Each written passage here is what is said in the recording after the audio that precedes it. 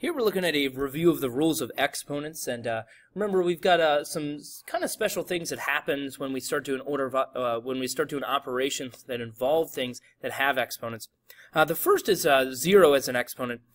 Just remember, for any non-zero number a to the 0 power is 1. So anything to the 0 power essentially is 1, except 0 itself.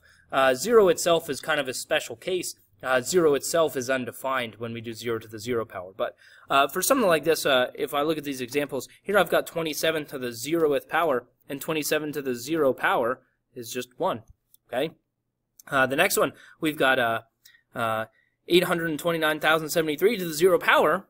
It's also going to equal 1. And then this next one, this one's a little bit tricky. It's negative 17 to the 0 power, which is actually a negative 1. Because again, it would only be a positive 1 if we had negative 17 in parentheses to the 0 power. So again, we have to watch out for that stuff.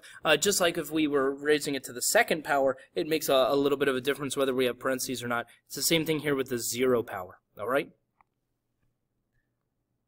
Negative exponents, remember, negative exponents essentially turn things into fractions. A negative exponent is another way to express division. And so again, for any non-zero number, if I have a to the negative nth power, that's the same thing as doing 1 over a to the nth power.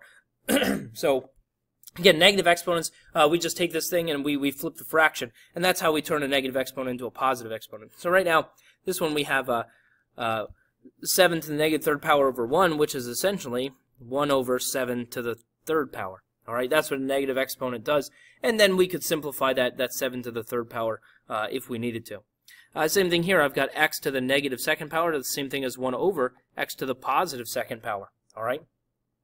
And then again here with this one, this is going to change into a negative 1 over 17 to the 5th power. Because again, that negative doesn't tag along for the ride because it's not being applied to the exponent because there's no parentheses. All right.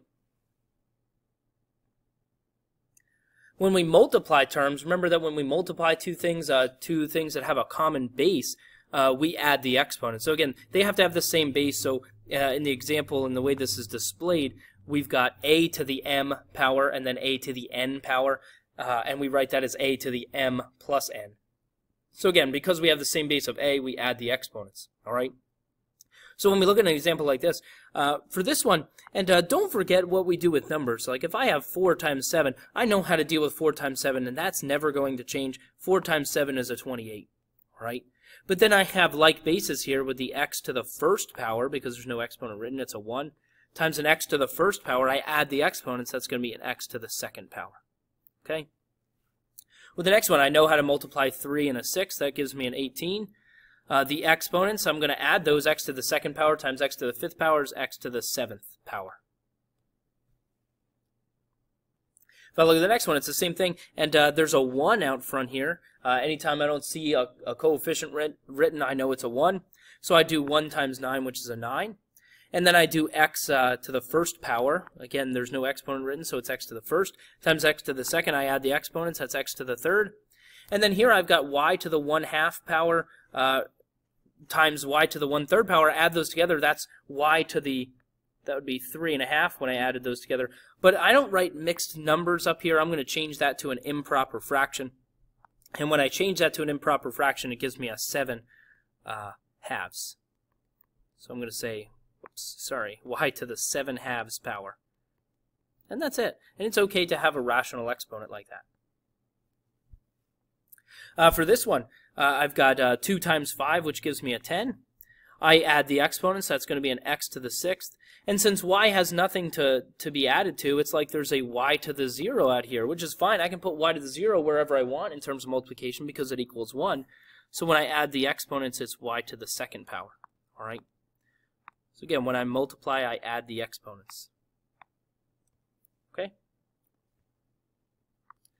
The other rules of exponents we have when we raise something to a power, we have to multiply the exponents. When we raise something to a power, we multiply the exponents. So I have a to the m power all raised to the n. I multiply the exponents, and it becomes a to the m times n. All right, so we multiply the exponents. Now, keep in mind, again, numbers are going to react the same way to the exponents that they've always reacted. So keep that in mind. So when I look at this first guy, here I have 5a to the third power, all raised to the second power. And there's two things being raised to the second power, the 5 that's in here and the a to the third that's in here. They're both being raised to the second power. Well, numbers raised to the second power, that doesn't change. 5 to the second power is 25. It's always been 25, and it will always be 25. And now a to the third, when I raise that to the second power, I multiply the exponents, so it's going to be a to the sixth. Okay, so again, that only applies to exponents. Numbers react the same way they always have. All right, and the next one, negative 3 to the third power is a negative 27. And now I multiply the exponents, that's x to the 21st. All right, so again, numbers still react the same way. In here I have two things being raised, the negative 2 and the y to the 11th. I've raised the negative 2 to the fourth power, gives me a positive 16. And now I multiply the exponents, that's y to the 44th power. Okay? For this one, I've got multiplication and I've got exponents. I have to follow order of operations. So right here, the only thing that the exponent of 2 is applying to is this guy right here in the parentheses. So I'm going to raise that y to the 9th and raise that to the second power. This guy's going to stay the same. So when I do that, I multiply the exponents. That's going to be a y to the 18th. Now I can go ahead and do the multiplication. So that's going to give me a 5. And now I add the exponents. That's a y to the 13th power. Okay. Here again, I start with the exponent. So the exponent is applying to these things that are inside these parentheses. So I'm going to raise each of those to the fourth power. When I do the 2 to the fourth power, it gives me a 16. Here, this is an x to the first, so I multiply the exponents. That's x to the fourth. The y to the sixth, when I raise it to the fourth power, I multiply the exponents. That's a y to the 24th. And now from here, I can go ahead and do the multiplication. That's the other step. So when I multiply these things, I start with the number out front. That's going to give me a 32. I add the exponents. That's going to be an x to the 8th, and then a y to the 14th. So again, numbers are still reacting the same way they always have, but we're doing something a little bit different with the exponents. Same thing here. I have to apply the exponents first. I have two exponents this time. Over here, negative 2 to the third power is a negative 8. I multiply the exponents. That's a to the negative 12th, b to the 30th. In this other set of parentheses, I'm raising it all to the second power, so that's going to give me a 9, an a to the second, and a b to the 12th. Again, I'm multiplying the exponents. And now, when I multiply the numbers. That gives me a 72. I add the exponents. That's a to the negative 10th and a b to the 42nd power. But now from here, I have a negative exponents. Remember, negative exponents flip to the other side of the fraction bar, and the only thing that negative applies to is the a. So everything else stays in place. The 72 stays where it is. The b to the 42nd stays where it is. The only thing that gets sent down here is the a to the 10th. Okay, and now I can write it as a positive exponent, and that's it.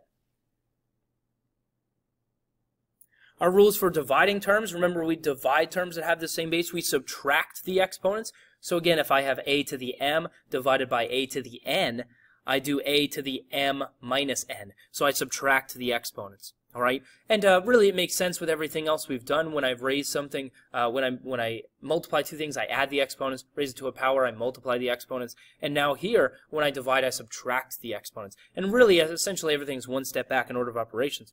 So when I look at this, again, numbers react the same way they always have. 4 divided by 2 gives me a 2, and now I subtract the exponents. A to the fourth divided by a to the second is an a to the second. B to the third divided by b to the fourth is a b to the negative first. But now I have a negative exponent that I need to take care of. So this becomes a 2a squared. That stays where it is. The b to the first gets sent to the denominator. And I don't even need to write the 1 now that it's positive because I can make that kind of an invisible exponent. It's assumed that it's a 1. All right? Same thing here. I do some division. That's a negative 5/3. Again, I'm dividing that, but I just leave it as a fraction. Again, this is an x to the first. So when I subtract, that gives me an x to the 6th. And now here when I subtract, just be very careful, it's a negative 5 minus 9, which is going to give me a negative 14. And now in terms of this, I have a negative 5 and the x to the 6th stay in the numerator. The denominator has the 3 and now the y to the 14th. I send that negative exponent to the denominator, and that's what allows me to make it a positive exponent. Okay? If I look at this one, same thing, there's a 1 out front here. So that's going to be a 1/8. I subtract the exponents, that's x to the 13th. That's going to be a y to the 16th. Again, be careful. 10 minus a negative 6 is like adding the opposite. And then here, this is a z to the first. So that's going to give me a z to the negative third. All right, now I take care of the negative exponents. So in my numerator, I've got the 1, which I don't need to write, the y to the x to the 13th, the y to the 16th. Now in the denominator, the z to the third. And that's it. And then in this last one, again, I divide. Negative 2 divided by 8 is actually a negative 1/4 if I reduce that. I subtract the exponents. That's going to be an a to the negative 15th. Then a b to the 4th. And now the tricky part here is the c value, because I don't see a c value in the numerator. Remember, if there's no c value, it's like a c to the 0 power when you think about it, which means when I subtract the exponents, that's a c to the negative 4th, okay? Which makes sense because now what's going to happen is I'm just going to send this thing right back down to the denominator. That's going to give me, in my numerator, a negative 1 b to the 4th. In the denominator, I have that 4. So I missed the 4. Let me grab that 4. I've got the a to the 15th, and then I've got the c to the 4th power. So it started in the denominator, and now it's back in the denominator. And if you don't want to move it at all, you don't have to do that subtraction with the exponents. But it's just another way to think of it. All right. So remember, your rules of exponents, anything to the 0 power is 1. A negative exponents makes us flip to the other side of the fraction bar. Multiplying two things, we add the exponents. Dividing, we subtract the exponents. And raising it to a power, we multiply the exponents. Okay?